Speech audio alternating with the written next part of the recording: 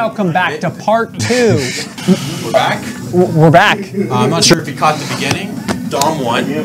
Congrats. Congrats again. I did it again. Let's go.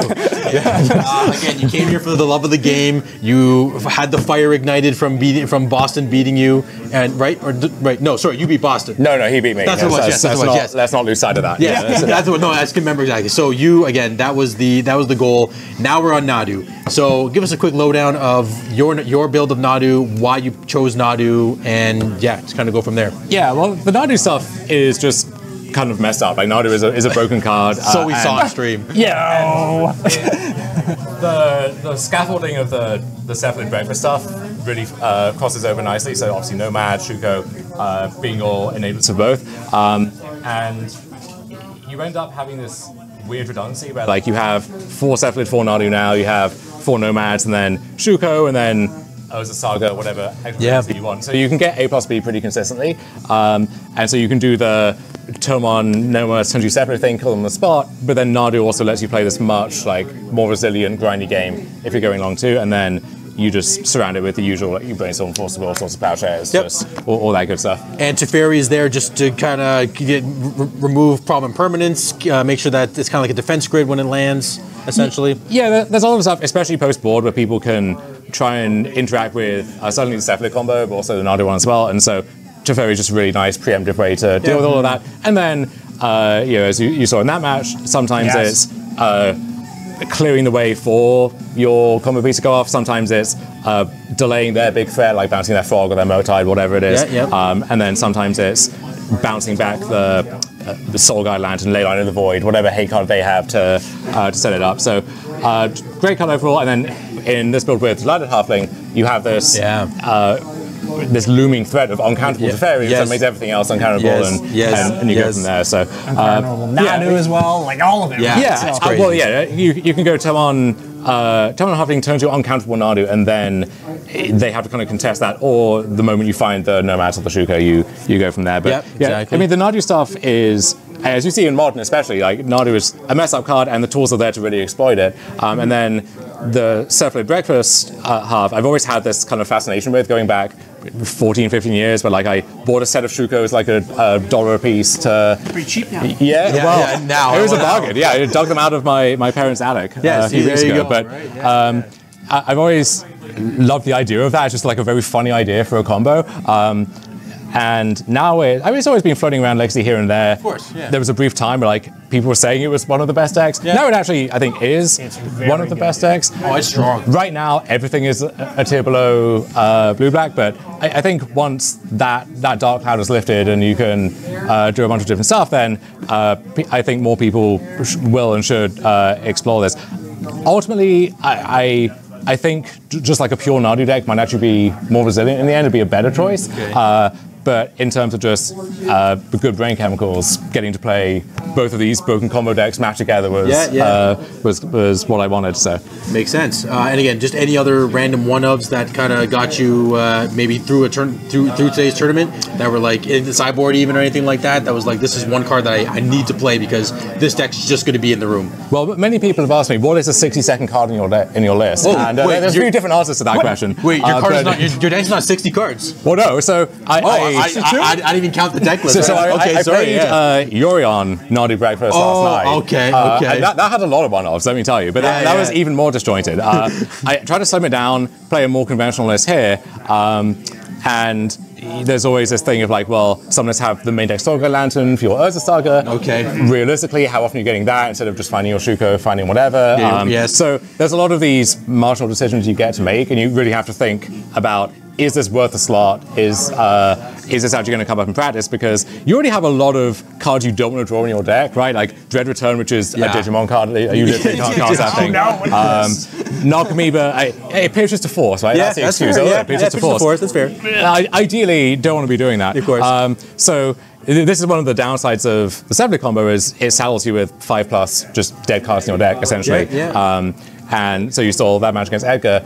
The blue-black deck is so disruptive, and cards like Voidwalker and Bowmaster both break up the Cephalid combo. So I just sideboarded the entire thing out and turned into this. So everything we were talking about. Turned into more of a combo control deck on the control side, more so than the pure combo side.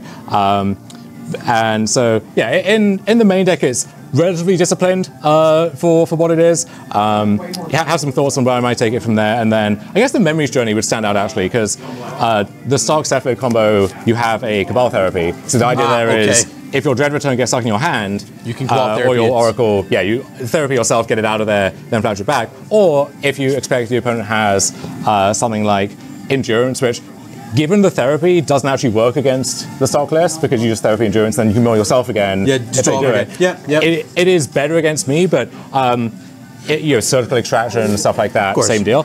What I found is yet another card you don't want to draw. I don't want to play the one Underground Sea or whatever, so I theoretically can cast it. And then Memory Journey, you saw against Scam. It's like this is a blue card, and it's Graveyard Hate that can't be griefed. That was flawless. I was like, oh man, what a card. And then against Graveyard Hate, you can set it up to where you mill yourself. They crack their Soul Guide, whatever it is. Yeah, put it back. You shuffle back your Oracle, and then you can manually cast it the next turn if you have the time. So I think that's a big improvement. But other than that, looking at the sideboard, it's mostly just like mishmash of stuff, nothing too exceptional. But yeah, there's a lot of ways you can take the shell, and it's nice to have that kind of passion project to work on. Certainly once Grief or something else gets banned, but even in the time being, like I think the deck has what it takes, and once blue-black is cut down a little bit, then can hit the ground running and really iterate on it. I have a quick question. What's your thought on Grief right now against this deck, against other decks you played in the past, like lands, green-white depths? What's your thought on Grief? Just a quick thing. Crazy. It's obviously an amazing card, and in Legacy right now, your deck selection is gated by how vulnerable you are to Grief. So I'm showing up with like literal lands, great deck against Grief, right? Yep. You can very easily win games without ever casting a spell. You don't care much about the body, so on and so forth. But you're forced into that position because of how good Grief is. So if you watch most of my matches against blue-black with various decks, you come away thinking, oh, what's all the fuss about? Grief isn't that good.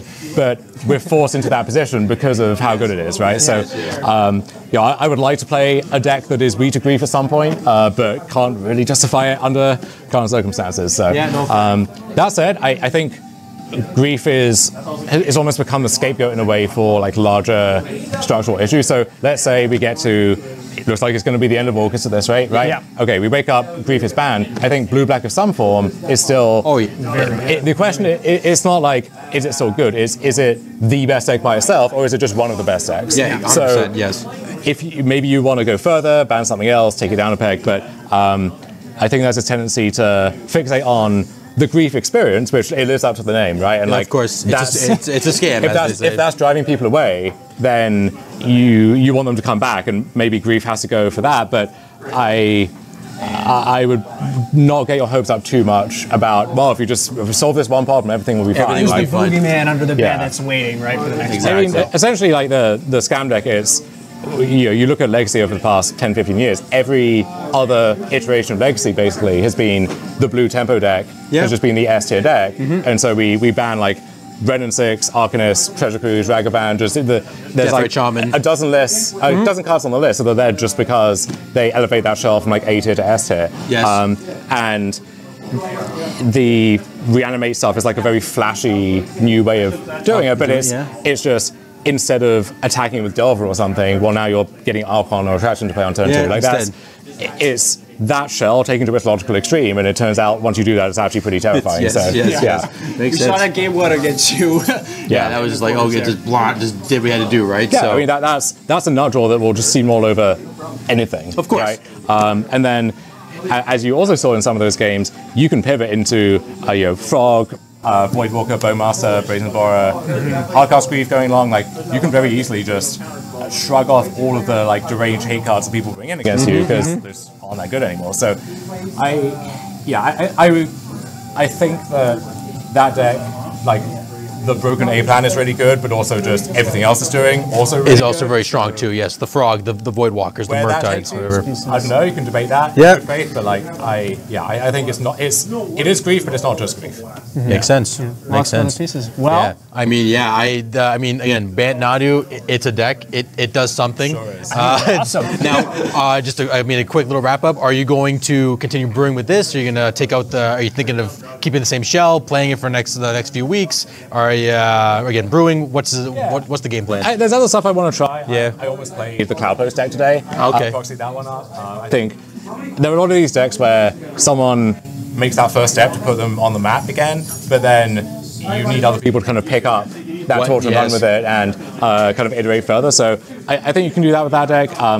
This deck, there's a lot of ways you can build it, and yeah, I especially after this, I'm motivated to put the work in to do that and have some ideas for where to take it. So, but yeah, I mean, a show like this, right? You've got the blue cards that define legacy, good removal, everything else. And so if you can be like solid combo control deck with backup plans, that is a recipe for, best deck in a lot of formats, including this one right now, right, with blue black. So not saying Nadu's going to take over that role, but I think it is a good deck right now, will be even better. So yeah, I think it's worth investing in, putting the time in. Awesome. Thanks, Dom. Is there anything, any socials or anyone you want to shout out before we wrap up this little piece here? YouTube or anything? Maybe not just yet, but I mean, shout out, as I said, to Boston for lending me this beautiful deck, to Jim and to everyone else, at Legacy of the North and here at ETB for helping to put on these events, which attracted a great enough turnout that we had to raise the cap and add another round in. I know, yeah. Had a few people coming in from the States, I believe. Was there actually? I think so. Oh, well, I think there was someone who would try to, and then the whole plane outage. Shut down. But the thought was there. Exactly.